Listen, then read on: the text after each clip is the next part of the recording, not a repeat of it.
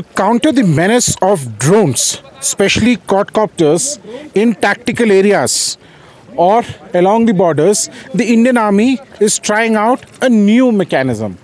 What you see on the screen right now is a soldier with not just his rifle, but also with an eagle.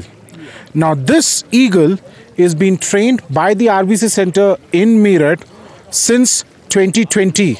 Not just this one, but many others are being trained to tackle the menace of quadcopters, the small drones.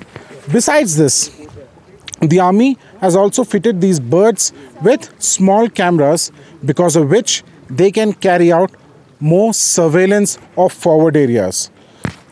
So yes, that's an eagle that is there. These have not been operationally deployed yet. They are under training since 2020. However, if all goes well, and they would be deployed, and they would be deployed all along the LOC as well as the LAC. Remember that these eagles are fitted with cameras. They can circle around much longer duration, and these cameras, while the cameras don't have a live transmission, the back transmission on, the fact is that the footage from these cameras can be analyzed. And you can see there is this drone, a quadcopter up in the air, which is flying, and this bird is going to take off. The idea is for these birds with their sharp claws to come and attack this particular quadcopter. There you go, and you can see on your screen the bird is about to take off, and the bird has taken off.